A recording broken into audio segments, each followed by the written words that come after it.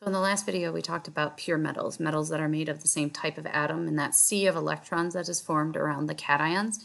But what happens if I take two metals or three metals and put them together, and those are non-pure metals?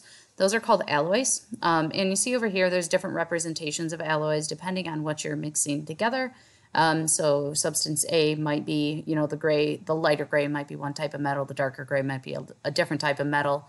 And you see that those those metal ions, those or metal atoms, those darker metal atoms are a little bit bigger than the light gray ones. You can see in substance D, again, we've got a light gray and a dark gray, two different types of metals.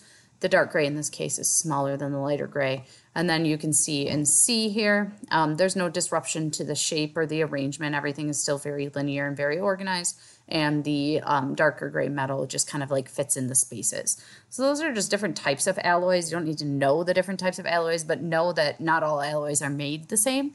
You can see like in substance C, it's an alloy. There's two different types of metals, but there's not really a disruption to the original structure.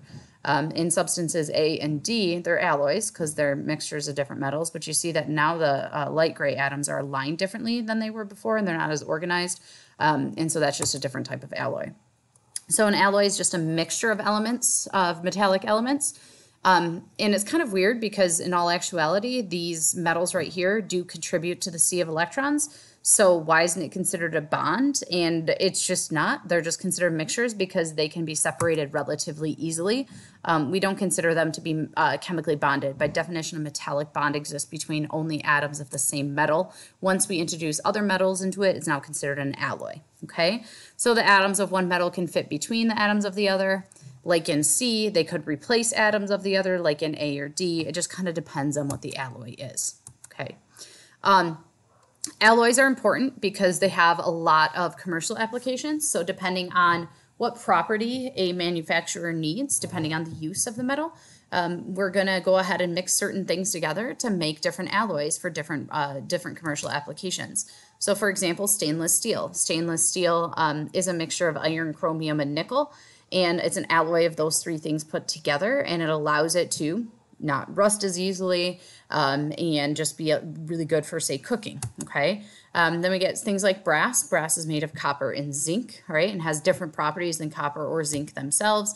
Cast iron, like you see here, this cast iron skillet is a combination of iron and carbon put together, and that is considered an alloy as well, all right? And most alloys have different properties than either pure metal involved. And so that's a little bit weird because when we think about mixtures, we often think about things retaining their properties, which individually the atoms retain their properties. But once we put them together, the overall substance has different properties in either metal. So for example, pure iron is actually softer than one of its alloys. Steel is an alloy that has iron in it. And it's actually softer when it's pure iron than with steel, which is why steel is useful in commercial applications in buildings and in commercial applications such as buildings. In pure iron, the atoms can slide over each other easier because of their organization, like the top picture here. These would be like just rolling over each other very easily.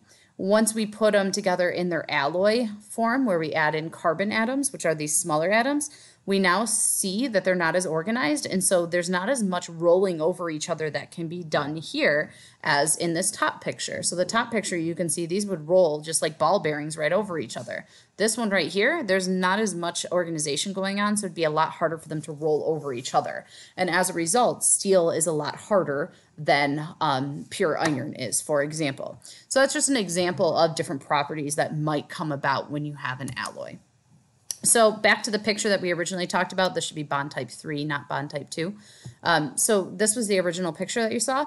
So why did I include this picture? The biggest thing to remember about metallic bonds is the sea of electrons that floats around the cations.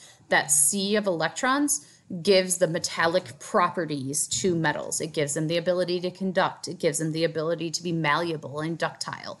It gives them the ability to have luster. So all of those properties we talked about with metallic bonds are related to the sea of electrons, just like the properties of ionic substances are related to the strength of the lattice energy holding them together. Just like the properties of covalent substances are related to the strength of the intermolecular force that's holding the molecules together. So that's the biggest thing to remember about metallic bonds.